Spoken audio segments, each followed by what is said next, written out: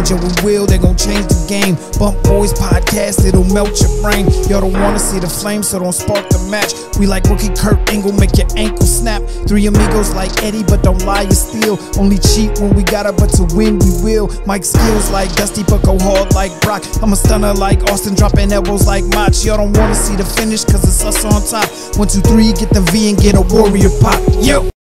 What's going on, guys? It's Mr. Underscore Wobbles 95, aka King William, here from the Bump Boys. We have the Bump Boys. Say hello, guys. Bump Boys now in 1080p. Yes, sir. Yes, sir. This is Joe from the Bump Boys. Joey the Dream. What's up? Joey the Dream. Joey the Dream. I like it. A little close to Velveteen the Dream, but we'll keep that another. Whoa.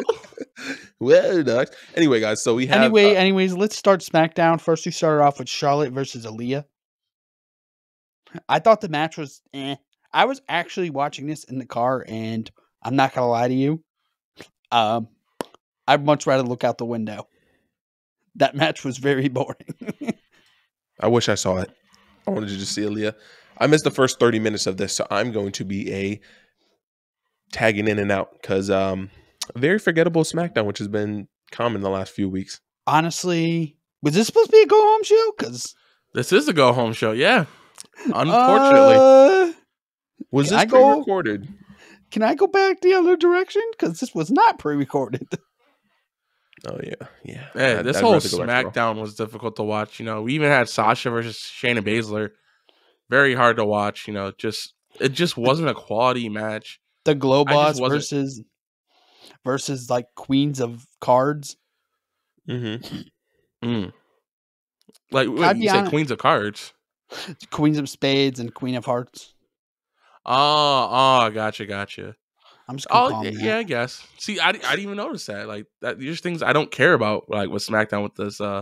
Honestly, tag division. We're kind of fucked with SmackDown until at least August or September when they redraft the whole fucking roster again. That's how bad this is getting, where they have to redraft everything over again. A redraft is gonna have to happen. Oh, I don't know. I just feel like they haven't built stars. Like there's no IC title. It's a little lazy. Facts. Like, who's in the IC title like picture? Like, you have Jinder and you have Shanky so far. That's it. Like, who else are you could have thrown into this IC title? Wait, did Ricochet even appear on the show? Nope. No. Like, he's on the and they announced that the Collectors Cups. No, what? No, that Naomi and Sasha will take on Natalya and Shayna next week on SmackDown for the SmackDown tag titles or for the women tag titles. Which I was like, what the fuck? Why don't you just have them fight on Sunday? On Backlash. You know, that means we should get the matches should be really good on Sunday though. So this should be a good pay-per-view because there's only 6 matches? Yeah, they better be quality if they're not giving us a bunch of them. If they're not giving us the United States. We better get a 6-star match from Seth and Cody. Hey, the match I'm looking forward to, surprisingly, isn't even a match anyone's talking about. So the match I'm looking forward to is this Madcap Corbin feud. Like, just, you know, overall, I think this was the highlight of the show. Honestly, so I don't know if you guys seen seen SmackDown. Yep, it was great. I saw this. Yeah, this was a good promo. Like, I love the fact that Madcap was like, you know, all the renditions of, you know, Baron Corbin. The one thing you weren't ever was entertaining, and then the fact that, you know, he was just roasting the shit out of Corbin, and Corbin just like the heel he is because he knows he's better than him, just walked out of the ring, left, and I just thought this was a beautiful segment for Corbin. Honestly, it was a great segment by Corbin. I think I love it. I actually love Madcap. I'm actually a huge fan of Madcap now. Me too. He's nice on the mic. He didn't go too OD with the laugh. I think WWE was like, hey, kind of toned down the laughing because it's getting a little like, you know, that's Seth's gimmick, you know. WWE loves to copy other people's gimmick. They're like, that's Seth's gimmick, which I fucking hate. Let's tone it down a little bit, Madcap, with the laughing. Interesting fact. Madcap Riddick Moss, which is Madcap's real name. Has a big dick? No. Paul Heyman, when Paul Heyman was running Raw a few years ago, yeah, wanted to push him to be a huge star. They did not listen to him at the time. Oh yeah, I remember you talking Oh, about yep, because I he has the remember look. that. That's the thing. You look at that body. He has the look, Oh yeah. and he was pretty nice on the mic tonight. He didn't have any like issues, and you know me, I like to nitpick all the mic skills, no stuttering, nothing like that. Okay, and next, we had the New Day versus Fight Club tables match, which this is the best match that these four have done by far. Yeah, but I think that's all credited to Sheamus though. Like Sheamus was the workhorse. This man looked great this whole match.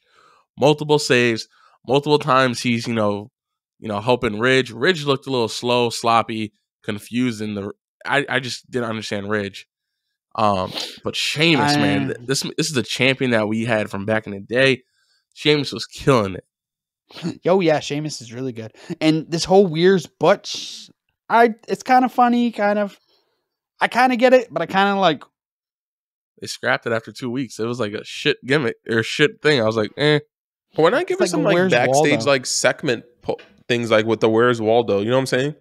Like, wouldn't it have been funny if like WWE's just like shooting like a bunch of people walking in Times Square, and then you just see like in the background Butch walking around?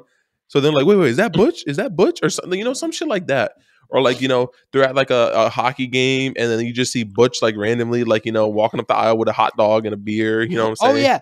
Oh yeah, just like because during that match he did make the comment about Pat McAfee made a comment about NHL hockey, saying that oh yeah, he looks like Igor Shaklyak, the Rangers goaltender. And he's like, what? He's like, what? You watch hockey? He's like, everyone watches hockey. That's what Pat says. Facts. Or, yeah, something like that. Like, that would have been a cool, like, that would have been like an old school WWE segment, you know, like from the 05, 06 era. Like, this dude just being like the Where's Butch kind of thing, but actually doing some work. I feel like WWE is lazy with these, like, little, like, they don't like to do these, like, vignettes and shit like that. Like, that would have been funny. No, not at all.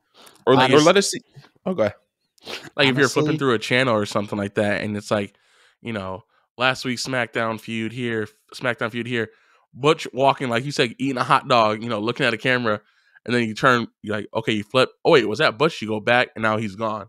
That would have been a funny segment, I feel like, right there. Honestly, the biggest news to come out today wasn't even the SmackDown. The biggest thing to come out was there's more releases on the way of main roster that came out in Fightful that there's in the Well, next that's true, couple but weeks. that didn't happen on SmackDown.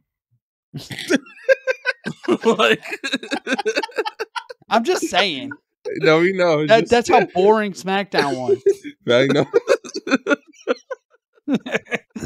I hate you guys sometimes. Joe said it. Yo. He just said, but that didn't happen on SmackDown. That was good. Yeah. But Danny, overall, what do you think of this match? If you had to give it 1 out of 10, if I had to give this match, I'd give it a solid 8. I agree. 8. I'm happy with this match. I'm done with this match. I don't want to see this shit no more. Oh no, I don't want to see this feud anymore. Can this feud be done? No, because there's no other tag. What other? Honestly, give me another tag team that's on the WWE roster. Honestly, you know what I feel like I'm playing? No. Give me you another. What I feel like I'm doing? Tag team. Name me another. Can tag I feel team. like I'm doing? I feel like I'm playing My GM. In my new My GM series, you guys will see what I'm talking about. I have to repeat the same match over and over again. It's just it'd be like that sometimes, man. It'd be like that. So, Danny, give me another tag team on the SmackDown roster. Los Luchadores. Los Utharios, but they like kind of like in between Raw more than anything. But it's like, yo, come on, WWE, like give us a tag team, bro. They gotta call up Viking MSK. Raiders. They gotta call them. Yeah, get back that boy Nash Carter, or free Nash Carter. Don't make fun of Kayla. So another who's making fun of who? Huh? What? Next, anyway. Next. Talking about his lover and shit. We talked about Drew McIntyre. Oh, sorry. Drew Gulak also had a segment on this. A SmackDown. match. He had a whole match with Gunther. Squash match. Yo, Gunther the fact that destroyed him. He smacked the fuck out of him out of nowhere, and you saw the ref like flinch. He said, "Are you okay?" Like right into the mic. I was like, "God damn." He said, "Are you okay?" And Michael Cole was like, "I do." No. Pat McAfee was like, he asked him if he was okay. I've never heard a ref ask anyone that. Honestly, I like how they're building Gunther. I consider Gunther as a considerable threat to Roman. Hell no.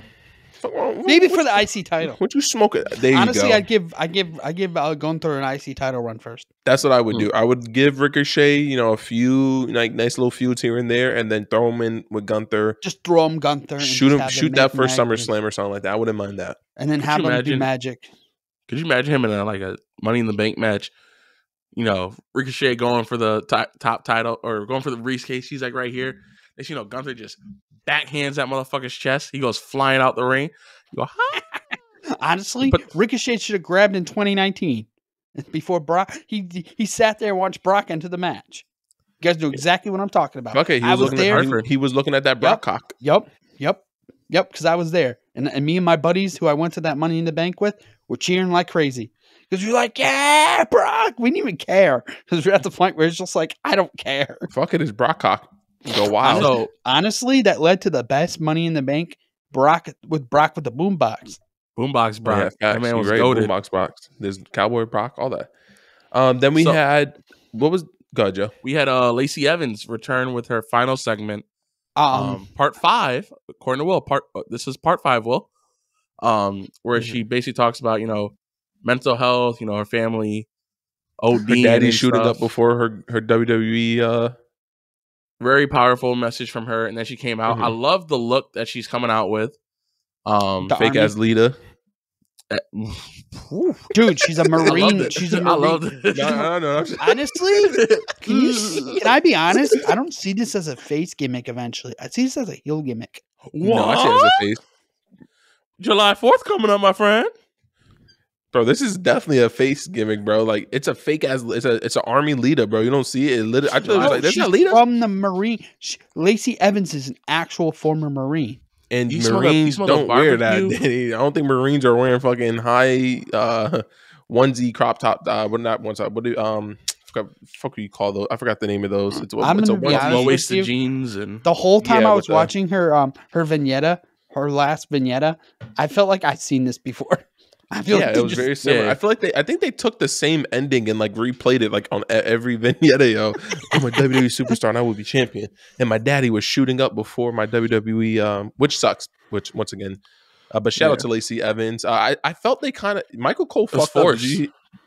Not that forced. But like when she came out, I thought that was cool. She got on the barricade. Homeboy was helping. He was like, I got you, shawty. But like I feel like they should have let her get in the ring and like get in the ropes. Like it just went to Michael Cole and Michael Cole went and we have and he paused for like a good 2 seconds. I was like, you forget your line, dogs? Grubhub. He was like, by Grubhub, DoorDash. Honestly, with the girl Samantha Irvin announcing her too, like making everyone clap. I thought that was kind of cool. I thought it was kind of weird though. They basically were like, you know, she did ask her, I'm gonna be polite and respectful and clap. Like it's like, don't tell us what to do. That sounded heel as fuck. That's why. That sounded like, hey, we're trying to push a baby face. Please clap for him. She just talked about her dad ODing. Like, honestly, I can see them turning it face. Could you imagine them? They chanted needles or something like that. Like, come on, this is Long Island, dude. This is Long Island, man. Yeah, facts. No, they wouldn't do that.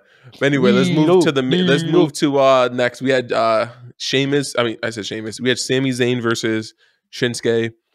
I started to zone out because I was about to fall asleep. I ain't gonna lie. I was starting to get really tired. Sami Zayn won by count out. I downed a few beers. It's all good. So I actually had a couple things to say about this. So they'll be quick. Remember, was it 5-6 years ago? One of the match of the year, Shinsuke Nakamura versus Sami Zayn, NXT. Yes. That's crazy how we came from there to here. That's what I want to always bring up every time I see this match. 2, Sami was great tonight. He was a heel. This man is literally Takashi 6ix9ine of the WWE. You know, going to Paul Heyman. Paul Heyman, she's like, you know, the Tribal Chief appreciates you. And he's like, I appreciate the Tribal Chief. This man literally cut a deal with Paul Heyman. He really wants to be in. He really wants to be in the. Sami really wants to be in the Bloodline. I think they should make Sami an honorary Bloodline member. He's imagine he's the one that makes the bitch of the Bloodline. Getting them coffees and shit. He is who was the dude from King of Thrones? What was his name? Remember he was like living with the family. He was from like the shipping island. What's his name? He ended up getting his dick chopped off because he got tortured. What's his name? William from William something. William Turner. No, No, dogs. I just said from Game of Thrones. Oh, I don't know. I didn't watch that shit. The one who got like I didn't watch that shit either. You watched Game of Thrones, Joe? I watched the last season, but hella people are no longer in it. So Okay. Honestly, I tried to it's get not into Jamie, it. right? No. The dickless motherfucker. I don't know. Dickless. It doesn't matter. Let's just move on. We'll just move He was on one to of the the main Sullys. event. Let's move on to McIntyre Not really, and RK no. Bro versus Bloodline. Wah, wah, wah. Yes. Yeah, what was this? Like, they just came out to the ring just to like, what the fuck was that? I feel like they want to make it a unification match, but they don't at the same time. Oh, Theon Greyjoy. That's who it was. Theon. Who the fuck is that? You don't watch Who Game the of Thrones, fuck is Joe? that You just guy? watched the last season? I watched it last season because I did it with my significant other. I wasn't. Yeah, trying to watch and y'all it. fucking spoiled it for me because I walked in on you guys watching the fucking last episode and saw everything that happened. But anyway, back to what Danny was saying.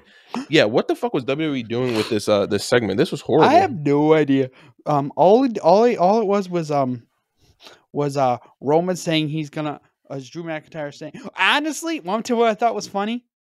Is it the part where they acknowledge each other's WWE feud, or? Oh no, yes, that one, and then the part where Kayla is interviewing Paul Heyman. Oh, then Paul's he's like, creeping the fuck "Kayla?" out of her.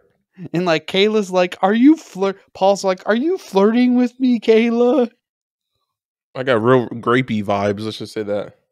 Let's just It's say just that. very weird. I got very older Uncle uncle grapey uncle vibes. And But I Kayla think looks SmackDown very is awkward. rubbing off on us, guys. The all over the place and craziness and sloppiness of SmackDown is rubbing all over Dude, us. it's like, oh my god, I cannot wait for this draft in August or September.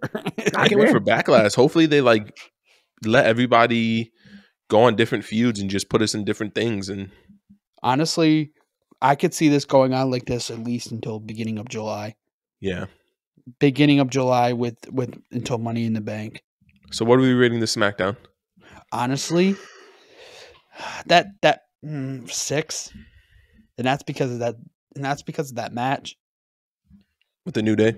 Yeah. 7.4. Okay. I'll up mine. Better to a than 6. Raw? No, you said 6 is cool. Yeah, Danny, stick with your 6 prediction, and a half. dogs. I actually, Stick to I your might go guns. You already said I'll 6.5. go It's good. Actually, I'm gonna go 6.9. Oh, okay. Well, We gotta let Danny go first for now on. Danny, stick to your guns there, boy. Once again, I didn't fully see it, so I'm not gonna give it a rating. That's fine, Will. I'll leave it up to y'all. So we'll say, what is that, a 7.2? 7.2. Yeah. 7.2. It's cool with me. Stay tuned. All We right. will have our WWE Backlash predictions coming up, and the reigning, defending Bump Boys champion, this guy. So, am I going first with these predictions so I can't change mine? Yes. We'll talk about it. Fuck you. Dun, dun, dun. I just want to play Chavo's music. So what? As well, bask in his little glory over there. Bask in his glory. Bask We'll in his have, glory. Bask in his glory. We will have that video coming out Bask in soon. his glory. Is there anything else you want to talk about, guys, before we sign out? Nothing. Sounds like nothing. We'll take us out. It's been the Bask Bump in his Boys. glory. Peace. Peace.